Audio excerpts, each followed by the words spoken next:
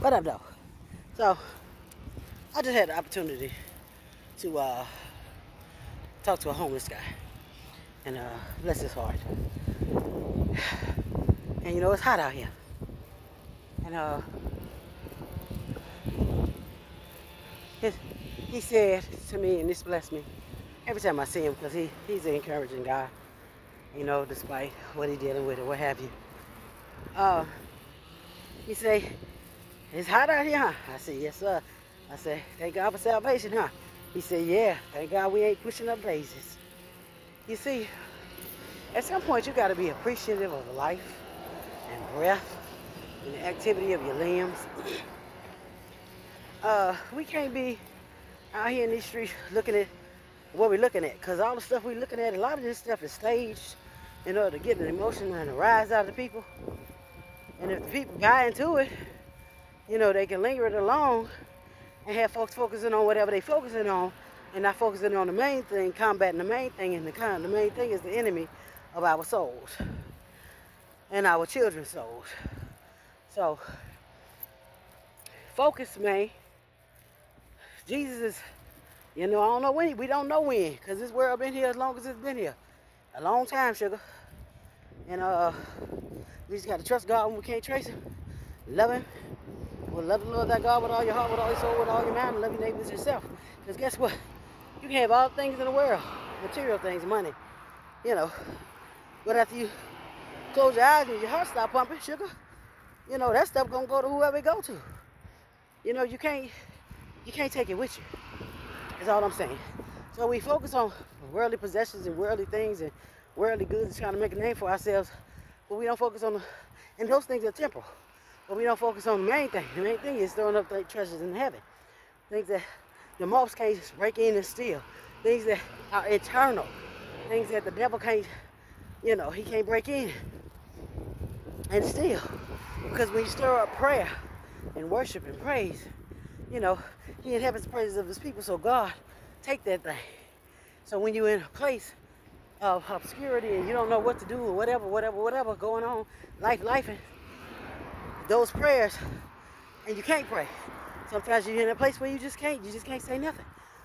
Those prayers that you've been storing up will sustain you to get you over that little hump, because it's just a little hump. These mighty things, the things we go through are just temporal.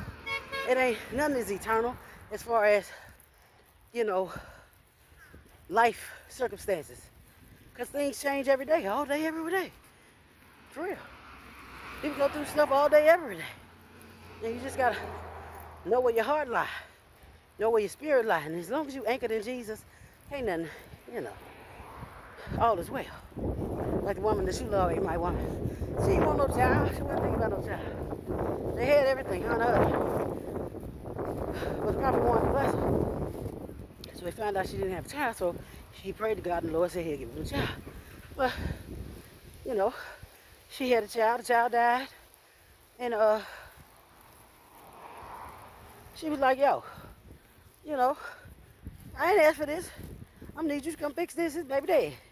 I ain't tell you to send me to give me no baby so he could die on me. What the hell wrong with you? Prophet, I love you though. You know, but we got a problem. I'm gonna need you to come fix this. She went, prophet went with her. Whew, la da ba said, take that old steer. Prophet laid on the baby, mouth to mouth, eye to eye, nose to nose. Breathe the ruach of God in. And the baby came back to life.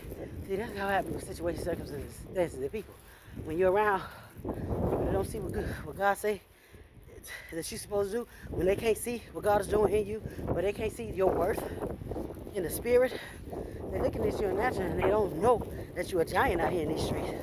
They're looking at what they think with the natural mind. The natural mind, they not understands not the thing with the spirit, nor can it. So the natural mind looking at it one way, just like God said, look on, where's David? Because I refused him. You know, I made him, you know, look some type of way where he don't look like what he's supposed to be doing, who he is, but he's all of that and then something. So, David, you know, he anointed David to be king. See, don't look at his outer appearance. Men look at the outer appearance, God look at the heart of a person. God look at the heart of a matter. So chosen ones, don't be worried out here in these streets. countries, with everything that's going on. There's a lot going on. Whole lot. Whole lot that is just, you know, actors acting. Whole lot of actors acting. Notice, they got a whole lot of they hiring baby actors. Actors of all ages. Yeah. To do their business in there. They don't know that they're in the acting script until whatever happens, happens. You know, in real life. Or they portray it to be so. You gotta look at the clues, colors, calculations of time, conclusion. The numbers tell everything. Anyway, trust God when you can't trace Him. Believe the Lord God, thy God, and so shall you prosper. Believe His prosperous, so shall you be established. I ain't saying I'm a prophet, but, you know, the Lord be talking sometimes. So, I love y'all. Trust God when you can't trace Him. Love the Lord thy God with all your heart, with all your soul, with all your mind. Love your neighbor as yourself. Tune in to Lady D, the truth seeker. Blessings and favor, strength from God.